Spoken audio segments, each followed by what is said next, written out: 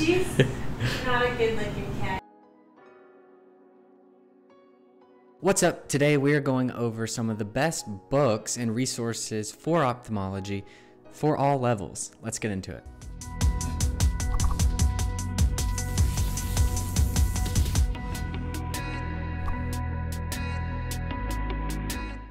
All right, welcome back to the channel. If you're new, my name is Zach with Dr. Eyeball MD. I'm a second-year ophthalmology resident, and today I'm going to go over some of the best books and resources that I've found for kind of different levels, from beginner to intermediate to some of the more in-depth subspecialty textbooks.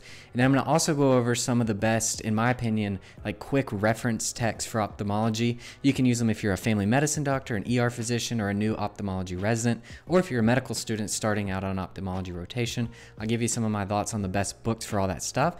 And at the end, I'll also tell you a few of the websites that I think are probably best for actually learning about ophthalmology. So some stuff online that you can find too. So the way that I've split this video up today is into kind of a few different categories. We'll start with the kind of very beginner intro level books and resources for ophthalmology. These are a few that I think are kind of just the best if you have almost no knowledge of ophthalmology. These are probably best for maybe the medical student about to go on an ophthalmology rotation, or a new beginning resident, even like prior to getting to residency, or if you're an emergency room physician or a family medicine physician and you really don't have a lot of training or background in ophthalmology. A couple of these very beginning texts will probably be your best place to start. And I'll keep it limited to just a few in each category, because if I start giving you too many resources, too many books, it just becomes overwhelming and you never use any of them. So I've really just kind of pared it down to what I think are the best ones. Of course, all this is just my opinion.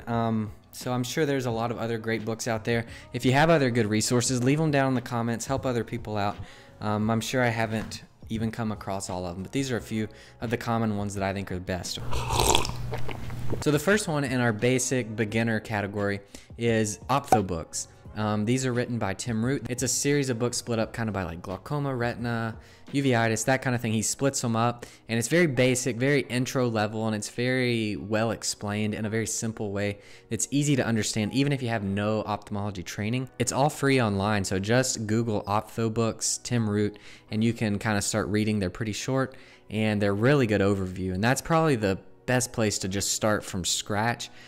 Is just with ophtho books. I think they're really great. And he also had a YouTube channel. I don't think he really posts on it anymore, but he has a lot of great videos too, teaching a lot of basic ophthalmology and optometry principles. So the second book in our kind of basic beginner level group, and this is going to be a little bit more advanced than the ophtho books, but this is going to be better if you are wanting like a little more information, just a little higher level than the ophtho books. This is going to be a little bit more detailed, a little better if you're a beginning resident or if you're a medical student wanting to go into ophthalmology. I would go with Practical Ophthalmology. It's this book here. I read this book before actually starting ophthalmology in like the months leading up to it. And it's a good just kind of introduction to ophthalmology, and it's a little more in depth than ophtho books. It's a little more on the level of like a starting ophthalmology resident, whereas ophtho books is even a little more basic and could apply to like family medicine and ER too. But go for Practical Ophthalmology if you just want to like get a decent base before starting ophthalmology and you just are going to go for one book. I'd probably grab this one first. Of course, you can always go through the huge encyclopedia of BCSC. I don't think it's going to make a lot of sense to you if you have 0 point of reference, 0 training in ophthalmology, so I probably wouldn't necessarily start with the BCSC, which is, if you don't know what that is, it's basically like the ophthalmology like encyclopedia. It's stacked about this tall. I'll show you in a minute, but it's kind of what all the boards are based off of, and you can kind of get more into that in residency if you want, but this is probably the place to start, a little bit easier. That's our second book in kind of the beginner entry-level resources for ophthalmology. A couple more honorable mentions. I'm not gonna actually include these on the recommendations because I told you I wanted to keep it very concise and not give you way too many like resources, because that can be overwhelming. And so Rapid Ophthalmology, this book here, is very small. It's very quick to the point. It's just broken up by things like, if you turn to it, like retinopathy of prematurity, and then it gives you etiology, risk factors, examination, pathogens. It's all just very small, like tiny little paragraphs about each. So it's a very quick resource, like the name says, Rapid Ophthalmology. So that's one of our honorable mentions in the beginner category, and then one more is just this basic ophthalmology, which is kind of similar to practical ophthalmology, the other one, but I'm just going to include this as an honorable mention because I do like the practical ophthalmology better for a beginning resource. All right, before we get into more of like the intermediate level texts, the ones that I would more recommend if you are in residency, ophthalmology residency, before I get to those, I'm going to give you my two favorite kind of reference texts, and these might be actually your most helpful resources. These are going to be best when you're on call and you need like a quick answer. You just need a quick reference text that's really good. These will probably be your best go-tos. And these are also really great for family medicine, ER medicine. I recommend all ER doctors have one of these somewhere around just so you can address basic eye issues, and really they'll cover most of the things you'll see in the emergency. But these are great for starting residents too, and also for medical students. I'll start with the Will's Eye Manual. This is kind of just like the Holy Grail Bible for a first-year resident.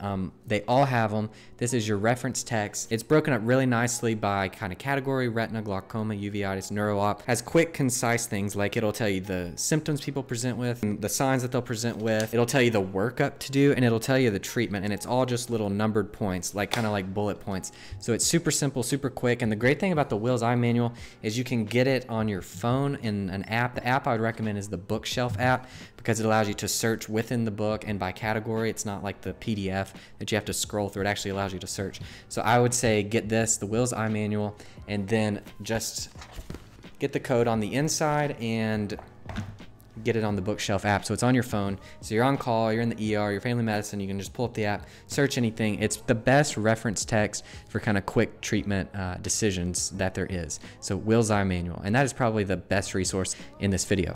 The second book in our kind of reference text that is very similar to the Will's Eye Manual, but maybe not as many people know about, is going to be this one, which is the Mass Eye and Ear Illustrated Manual of Ophthalmology. And this one is a little bigger, a little beefier, but it's got a lot of great pictures. It's better kind of for picture reference than Will's. And so this is one that I like to go to sometimes. It's also very concise. It's not a lot of detailed like prose, text, that kind of thing. It's just short bullet points, but it's got a lot more pictures than Will's Eye Manual. And you can also get this one on your phone. I recommend having both on your phone. I have both on my phone. I have this one in the Inkling app. So I put Will's in the Bookshelf app, and then I put Mass Eye and Ear Illustrated Manual for Ophthalmology in the Inkling app. So when I'm in the ER seeing people and I'm maybe not sure exactly all the workup that needs to be done for something, I just quickly reference those texts, and they're really great.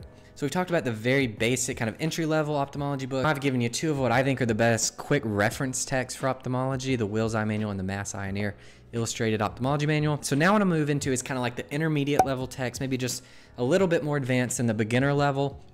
And I'm just going to give you two in this category as well, because again, I don't want to overwhelm you and give you way too many choices here. I'm just giving you what I think are probably a couple of the best that I've come across. So the first in this kind of intermediate level category, where I would maybe recommend like a first-year resident reading or second-year resident, and a good reference text is going to be, of course it would be on the very bottom of this stack, but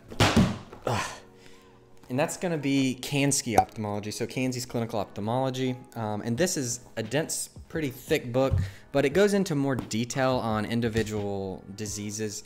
So if you're actually going to use something to study, you know, as a first-year resident, second-year resident, it's a good reference in addition to the BCSC. Kansky's Ophthalmology is very good, and I like it a lot. I do think it is a European text, so maybe a couple things differ if you're in the US, but overall it's very similar. It has a lot of good pictures.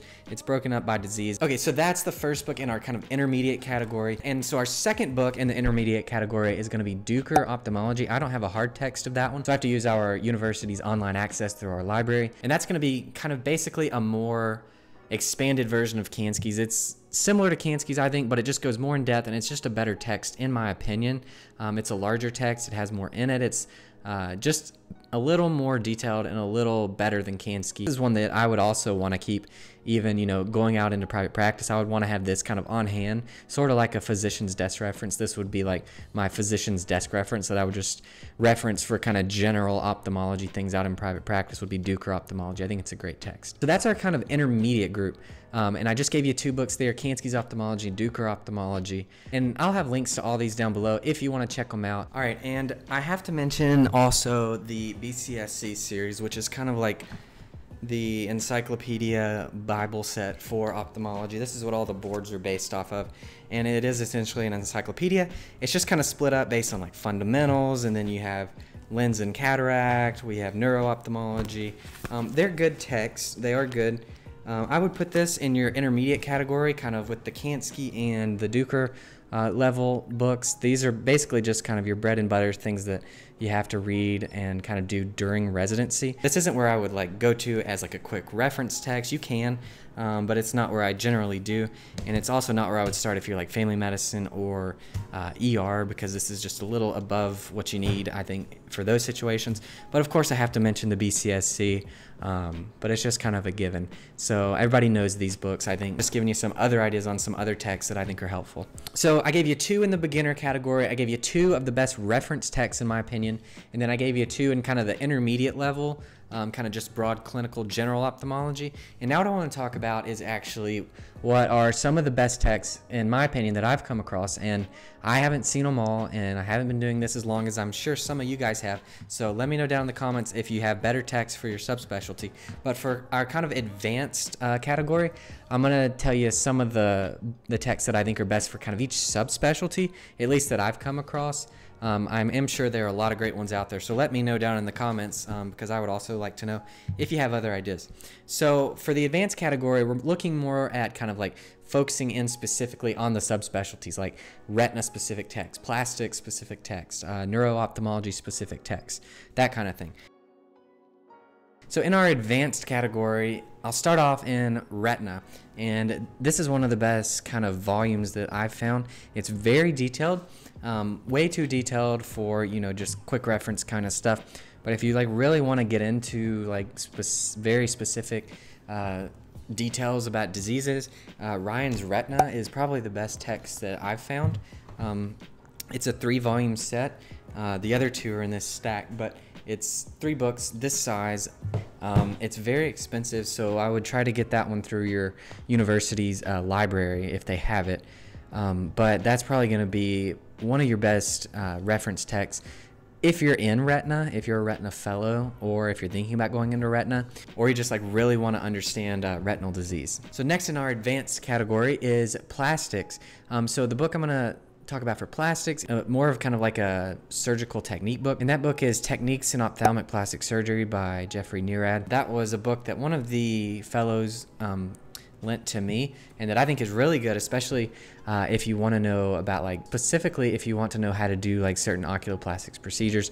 But it's a very in-depth book, very good book. That's one of my favorites for plastics. I don't know all of them, so if you're an oculoplastics fellow, leave a comment down below and let me know one of your favorite oculoplastics texts, but that's one that I like. Moving into the cornea section for the advanced category, is just the book called Cornea, and that's by Mark Mannis and Edward Holland. I think the 4th edition is the latest one, but it's a very large text. I don't have a hard copy. We have it through our university's website, but it's about that thick, and it is very dense text on cornea, and it goes into all the different aspects of corneal diseases. That's probably one of the best detailed references that I've come across for really understanding like in-depth corneal disease. Uveitis, I don't know a really great book. The one that I have is one that was given to us, and I think it's a good book. It's pretty detailed. It's this book here. It's just titled Uveitis. It's by Robert Newsenblatt and Scott Whitcup. But it's a good book. It's just all about uveitis, fundamentals and clinical practice. Pretty detailed book, but this is a good one for uveitis. Again, I don't really know a lot of the options on the uveitis category, so there may be some better ones for uveitis. And kind of the same for glaucoma. I really don't personally know the best text for kind of in-depth advanced text for glaucoma. So again, let me know if you do know those down below. Finally, neuro-ophthalmology, everybody's favorite. One of the texts that I like is Neuro-Ophthalmology Illustrated. That's by, I think you say it, Bios and Newman, and I'll link it down below. But it's an illustrated text. It's just kind of like very straightforward, and it makes it easy to understand. There's a lot of illustrations in it, so that's a good one for neuro-ophthalmology. Neuro-op fellows out there, let me know down below which ones you guys like for neuro-ophthalmology, and then that way everybody can read the comments and kind of see what everybody's using for kind of the more advanced text. So So we did a beginner category, we did the reference category, we talked about some intermediate level books, and then we talked about some of the more subspecialty specific advanced text for ophthalmology. What I'm going to go into briefly here is a good text for kind of your basic ophthalmic surgery skills. So if this is one that I would reference like a day or two before having to do a surgery. So when I was a first year doing like pterygium surgeries, you know, there's so many ways online that people do it that it kind of just becomes confusing if you have so many different ways to do it. But this book is good at kind of telling you like the steps of basic ophthalmology surgeries, and it's divided by subspecialty like retina, glaucoma, that kind of thing. But basic techniques of ophthalmic surgery. It's not a small text, but the sections are not long at all, and it explains the steps pretty well. And there's some black and white photos that are good photos and kind of help you understand the surgery. So this is a good place if you want a text for kind of basic ophthalmologic surgery. So that's probably where I would start for that. Finally, I'm going to give you a few of the online resources that I like to use for kind of learning about different parts of ophthalmology. And the first one is just going to be iWiki. It's basically the ophthalmology version of Wikipedia, and I do believe it is run by the AAO. It's kind of divided up by disease, and you can just read it like a Wikipedia page basically, but it's all about ophthalmology related topics and diseases. So if you're going to read something online, that's a great place to get a pretty good idea and understanding for specific disease and that kind of thing. So iWiki is number one. And then the second one is video. So I would say YouTube. There's a lot of great kind of surgery videos on YouTube. If you're looking for cataracts, check out Dr. Devgan, Uday Devgan's channel with Cataract Coach. He goes into everything about cataract surgery, so that's where I pick up a lot of stuff and tips for cataract surgery. And then you can also check out iTube, which is basically the ophthalmology version of YouTube, where it's all just ophthalmology surgery videos, but it's called iTube, so check it out.